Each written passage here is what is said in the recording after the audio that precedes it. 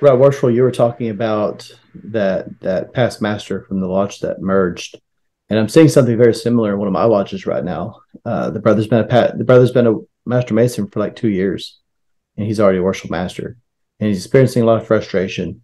Just be, and I've always been kind of opposed to a progressive line because what a lot of lodges will do is they'll put someone in a deacon or steward position, and it's just a place to forget. Like in a few years, you'll be a worship master, you know. But if you're intentional and don't They promote them forget like that what it's you're it's talking a about, voting process. yeah, and don't promote them until they're ready. Move them up that way when they're actually making progress.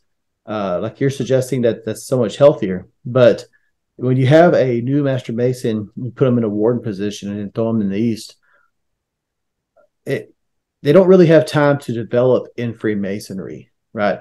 No. And it's one thing to be a good leader, right? That's really important. But if even if you're a good leader, but you don't really understand Freemasonry, it's not a good fit at that time.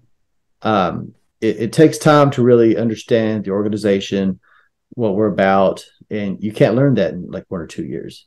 That's the benefit of the progressive line. Also, is first of all you develop a type of pride in your building after being a deacon and going through those things because you clean and you greet people when they come in and things like that. So you develop a kind of pride in your building and your lodge itself.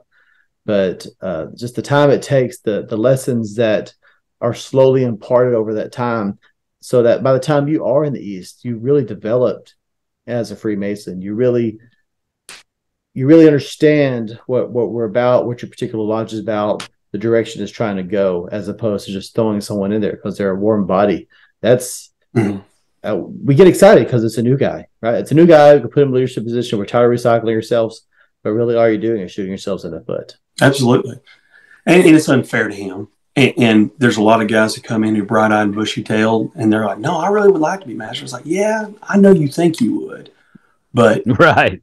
you really don't yet. You need to enjoy the ride, and when it happens, it happens." And I mean that's easy for me to say because I was master exactly 30 years after my dad in 2014, and actually I'd been raised for almost 11 years when I became master because in our Wow. lodge it was one of those things we elect our deacons and every lodge gets the option. They can appoint them or they can elect them, and we've always elected them. Mm-hmm. And so that we had kind of some characters that weren't big fans of my family.